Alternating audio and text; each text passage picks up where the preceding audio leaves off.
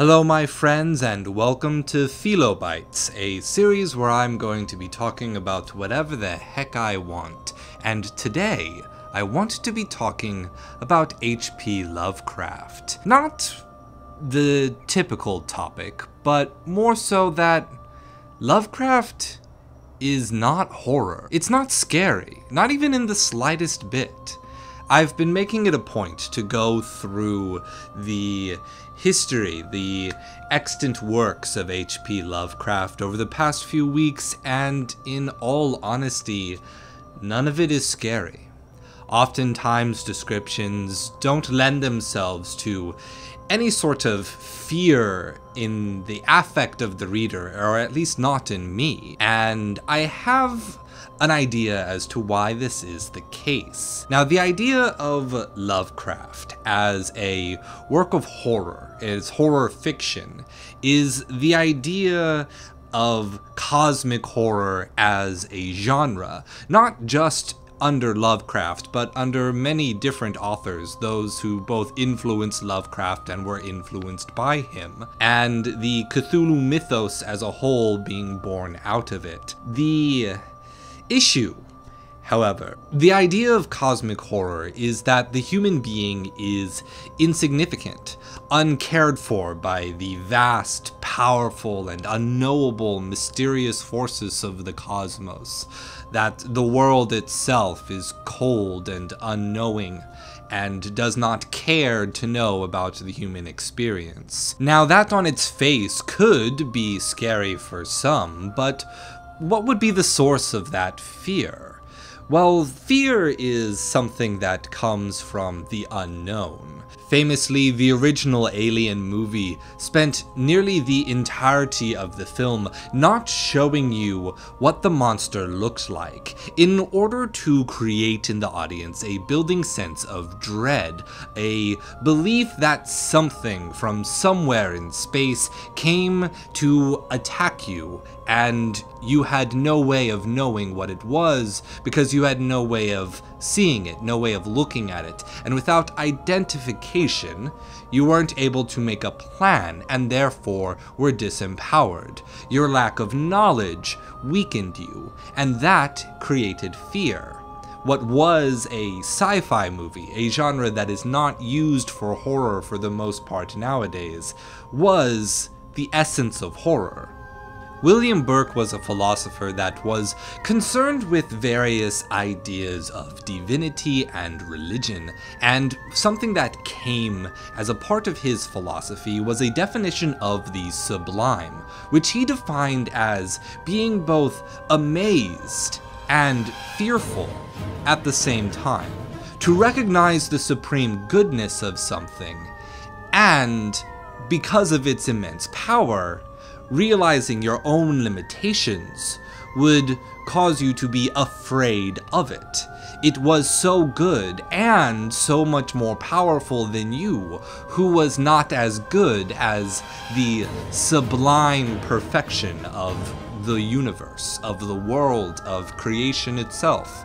And because of that, the human had to fear, but underneath the fear, that willingness to give up your self-importance was, in a way, beautiful, and that connection to the true essence of reality created an intense euphoric feeling, which Burke described as the sublime. Cosmic horror is essentially one step short of Burke's idea of the sublime.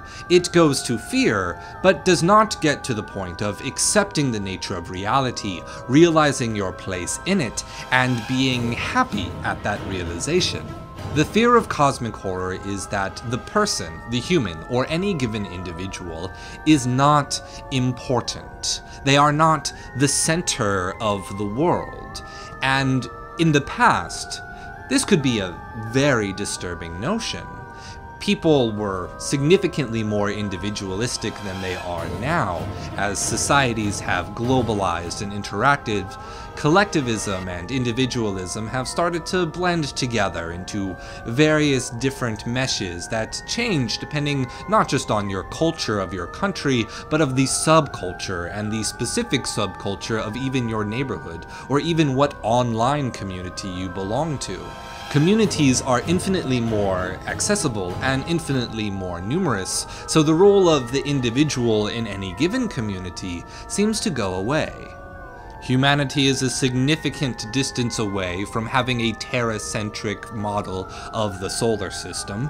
We tend to think of God in any of our religious discourses as not having a direct line of communication with any given or even special people. It is the rare exception that religious people still believe that a person speaking in tongues is having a direct connection with the divine. And with a growth in popularity of existentialism, a school of philosophy whose word existential has become nearly synonymous with philosophy itself, we have come to see that our knowledge, our understanding of things, our valuing of things is ultimately entirely made up.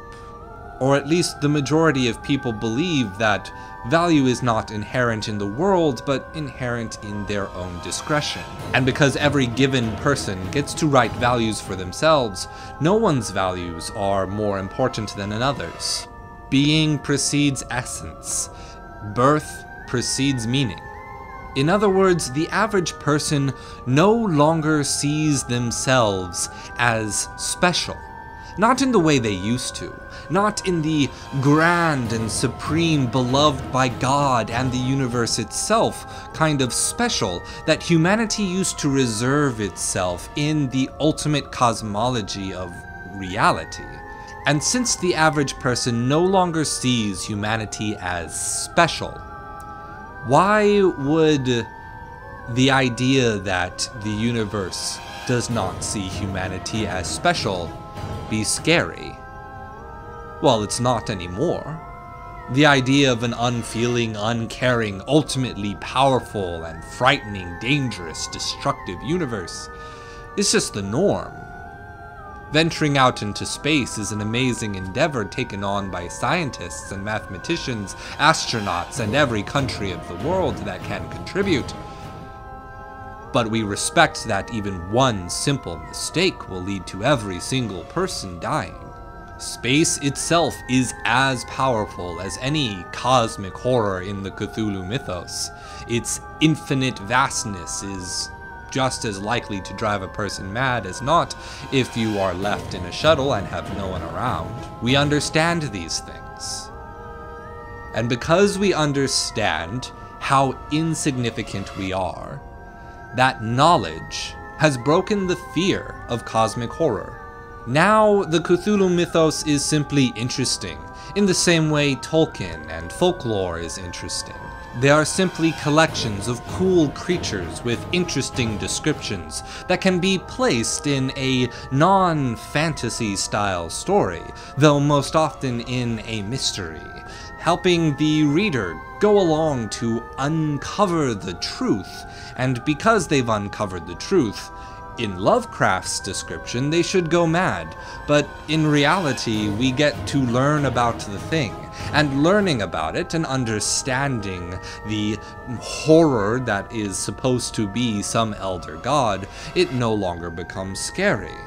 The entire genre of cosmic horror is based around the idea of learning about it, and because we learn about it, and it is not presented in a way such that we cannot learn about it. It is not presented in such a way that it would actually cause us to feel insignificant in a way that would make us scared anymore, because we've already accepted our cosmic insignificance in our day-to-day lives, and we're quite frankly not bothered by it. It's simply not scary. But does it have to be? Absolutely not. It's cool. It's interesting. It's a unique cultural artifact. It is a means of telling stories, and because it is a means of telling unique and different stories, it is a means by which we may establish meaning for ourselves in unique and different ways. It offers us a other set, a different cultural origin point by which we can explore ideas of physics and science in ways that aren't limited to previous notions, previous religiosity, previous folklore and superstitions. It is one step removed from that most fundamental way of looking at reality that humans started with, yet also not entirely removed from the intuitive way that we understand the world. Lovecraftian horror, cosmic horror, it's not scary anymore, but what it does do for us is help us establish meaning. It's not fear, but it is existentialism in action. It's the folklore of a modern philosophy, and when these stories become ancient to future generations, they will be looked at as cultural touchstones by which our contemporary ideas were understood. It's not scary, but it's still pretty cool. Thank you for watching, my friends. If you enjoyed this video, make sure you hit the subscription bell below and like the video so that the infinitely knowing YouTube algorithm can suggest it to other people who might be interested to see it. Make sure to investigate the description of this video so that you can explore all of my different creative works around the internet and find new ways that you can help support this channel's growth. I will see you next time, have a wonderful evening, and as always, stay true.